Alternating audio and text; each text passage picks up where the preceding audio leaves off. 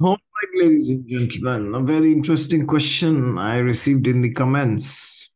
Will I be successful because of my past life good deeds?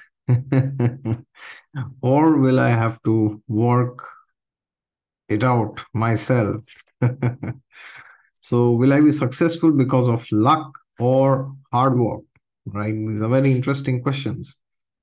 Well, the problem with this question is, or rather, the problem with the answer is, this is not a binary situation, which means it doesn't mean that you will only be successful because of luck. And it doesn't mean you'll only be successful because of hard work.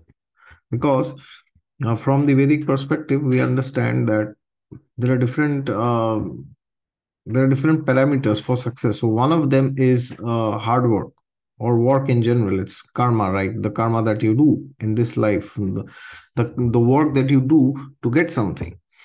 But as per the Vedic scriptures, there is also the karma that we have done in our previous lifetimes. So if we have certain pious activities from the past lifetimes, then things come to us a bit easier. You will see this with people always. You will see that people who you might feel are not as talented as you, they are doing much better than you in life. People who do not work as hard as you are not doing are doing much better than you in life, or maybe they feel the same way about you.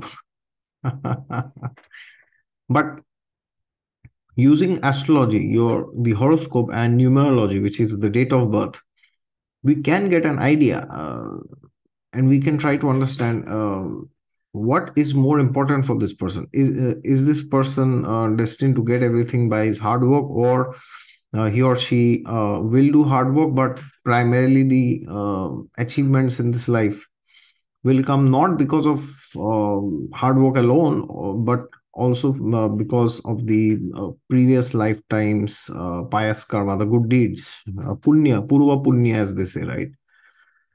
Now, whenever I say Purva Punya, I know what you're thinking. You're thinking, oh, yes, we know which house he's going to talk about. It's the fifth house, right? Yes and no. Before we go to the fifth house, let's discuss something else. And even before that, if you're new to the channel, then please subscribe to it down below. And if you have similar questions, then please let me know in the comments. That is all I do these days. Whenever I read the comments, I see interesting questions and I make videos, right? And if you want a consultation from me regarding your career, relationships, or marriage, please go to my website, which also you will most likely find down in the description section. God is there with you all the time. Just look to Him and you will find Him, irrespective of the fact you need to do hard work or you get things by luck, right? So, before we get into astrology, let's go to your date of birth, which is the numerology, right? So, as per numerology, which is the number of luck? Yes, you guessed it right. It's the number seven. So, number seven in numerology is the number of luck. Now, this number seven can come in three ways in your chart. So, one is either you have the number seven in your date of birth, which means you are born on 17th of any month, right? So, 1 7 something, or you are born in July, any day, any year. So, you are born in July. Or you were born in 1987 or 1957, 1967, 1997, or 2007, 2017, 2027 in the future, right? So there is a seven. Whenever you see your date of birth, you just see there is seven. Okay. So that's one way you can know that there is seven. What is the other way? Other way is known as the basic number, which is you add your day just. So for example, you are born on 23rd of any month. It can be Jan, Feb, March, December, any month. And 2 plus 3 is 5. So suppose you are born on 7th of any month, or you're born in 16th or 25th. Okay, because 7 is like 7 plus 0 is 7, then 1 plus 6 is 7, and 2 plus 5 is 7. So that's your basic number. Okay. And what's the third way that you can get seven actually? That is your destiny number when you add the entire date of birth. Okay, so you can see and try, you can try and check, which date of birth can come to 7. So add your day, your month and year, and if you get number like 25, then it's again 7. Okay, or you get 34, then it is again 3 plus 4 is 7. So either you have 7, or your basic number is 7, or your destiny number is 7. Either ways, if one of the three ways you have 7, then it is understood that the person has a higher amount of luck in this life, and will and this person will have luck on his side. It is guaranteed that luck is there on this person's side. Now, among these three, which one is the most powerful? Among these three, if you have destiny number as your 7, it is the third case. As I said, your entire date of birth sum, if that is 7, then you are the most luckiest. Okay. Can you write down below in the comments of any person that you know who has 7, or basic 7, or destiny 7? And you can write down, you will see that these people, they have exceptionally good things in life without working much for it, and they will have relatively more success, more luxury, more money, more name, fame, more happiness, compared to other people. You will see that always. Now, this is because of the previous karma of their past lifetimes. That's it. It's not that just because they have 7 it will happen. No, but why do they have 7? Because they have done some exceptional good karma in the past. Because of that, they are having that. Okay. Now let's go to astrology and see what are some of the placements, and then at the end we'll try to combine both numerology and astrology. So if you go to astrology, you will see that if the lagna lord is strong, then it means the person, irrespective of the luck factor working for him or working against him, the person will put 100% efforts. But now, will the person be successful? Because just putting efforts doesn't mean that you are successful, right? So first you have to see the lagna lord. If the lagna lord is not very strong, but the horoscope is indicating success, this means the person will be, maybe may win some lottery or something like that, and the person may have a lot of money. It's something like that. Or the person may be born in a very rich family, or in a very influential family, and then because of that, the person might have a lot of resources, but the person does not have the caliber to work hard. Okay, irrespective of the fact there is 7 in the numerology. So numerology 7 will work irrespective of any placement in the horoscope. Okay. Now, if the person has a strong lagna lord, it means the person is ready to put whatever it takes to be successful in every area of life, not just money, career, profession, name, fame, power, position, in any area of life. So therefore, a strong lagna lord is very important. So when you see that the lagna lord is strong, then you know that if there are additional factors in the horoscope for good success and the dashas agree, then the person will be very successful. But now, how do you determine how much success is there? Well, you have to see for every event of life, which are the houses. So for example, if you see that the person has a very strong 10th house after seeing the lagna lord, so this means the person will have a lot of success in the profession and will be very famous, will have a lot of wealth, name, fame, power, position. And if the 11th house also links, it is massive success. But this success, if the lagna lord is strong, the 10th house and the 10th house especially is not success via luck. It does not mean that you have a strong 10th house, things will just come to you. It doesn't mean that. It will come because of your hard work and your skills. Because Mercury is the Karaka. Mercury is the Karaka for the 10th house, which shows skill. So you have skill, you have developed it yourself. And of course, if the 5th house is involved, then these skills are coming from the past lifetime. and that can make your path a bit easier, right? Because whenever we, as I said in the beginning, whenever we hear, Purva Punya, we just think, oh, it's the fifth house, right?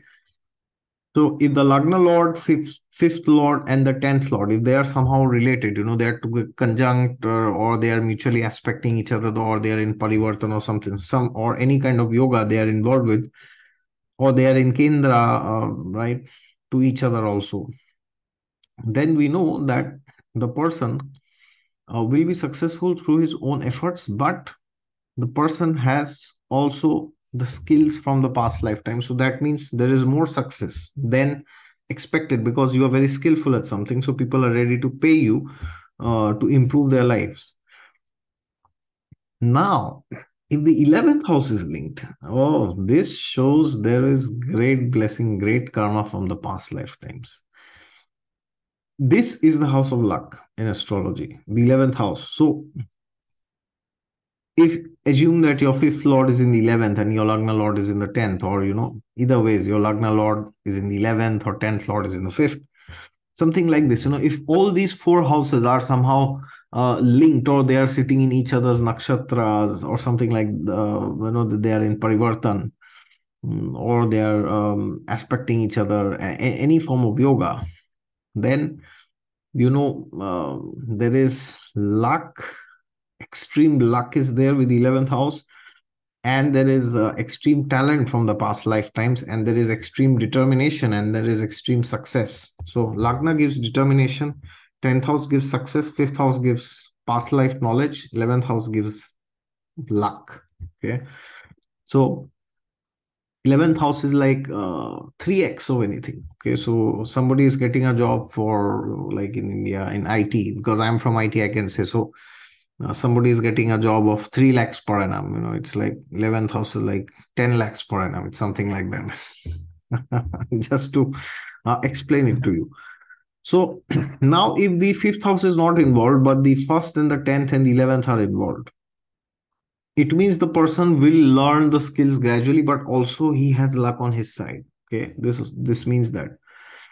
And if the dusthanas are involved, then it means the person will have to work very, very, very hard. Okay, so sixth lord in 10th, eighth lord in 10th, or sixth lord in 11th, 11th lord in the 12th, 11th lord in the 8th. So lagna lord in 6th, 8th, or 12th, then it means the person does not have luck on his side. Now, of course, the overall chart has to be seen, but these are some parameters by which I want to tell you how to approach this. Okay. And of course, if the 6th, 8th, and 12th houses are involved, but the 5th house is also involved. Now, what does this mean? This means that the person is carrying the skills from the past lifetimes, but is facing some hindrance in implementing it in this real world. Okay. But if the 11th Lord is also involved, so if assume that the 11th Lord is in 10th and the 8th Lord is also in the 10th, so then it means luck is there, but after some kind of some mysterious event happens in life, somebody dies and then you rise up or something like that, these things can happen.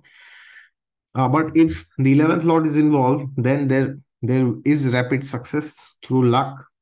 And if the 10th house is involved, then it is also because of your skill. So therefore, if the 10th lord is in 11th, 11 or 11th lord is in 10th, this shows you are skillful and you are also lucky. That's the best. And along with that, if you have a lagna lord strong, wow, that's like the icing on the cake. And if you have the fifth house also, it's like the cherry on top. Okay, so now we know from astrology. So now we go to the numerology. So suppose we see that the person has seven and all these factors in astrology, then the person is very lucky, extremely lucky.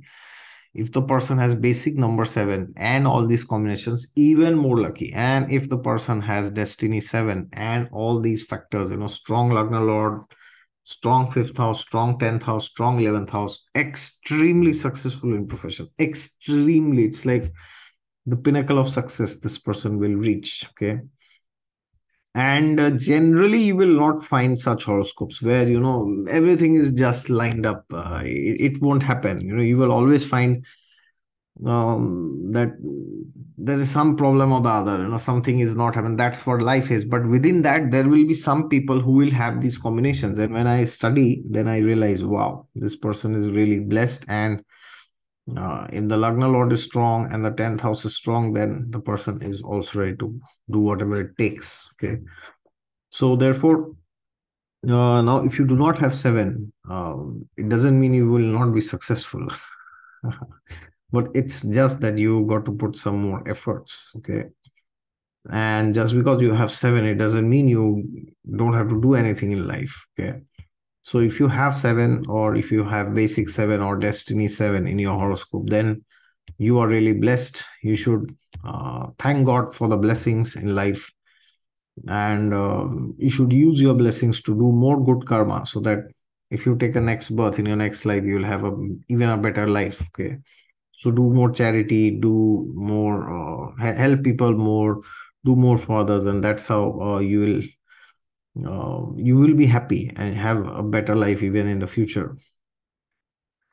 And yes, there are other combinations also which shows bad luck, which is like the opposite, where you are doing, but there's no result. All right. And the same can be replicated for marriage, or like for anything in life. Okay. Just take the houses and follow the same principle. So for profession, it's the 10th house. Now you can replicate all these principles for the 7th house if you want to see for marriage. Okay. So that will be all from my side. Thank you very much, ladies and gentlemen. And if you're new to the channel, then please subscribe to it down below. My website for consultations is also below. God is there with you all the time, irrespective of the fact you have seven or not in your birth date. Okay. Thank you very much. Just look to him and you'll find him.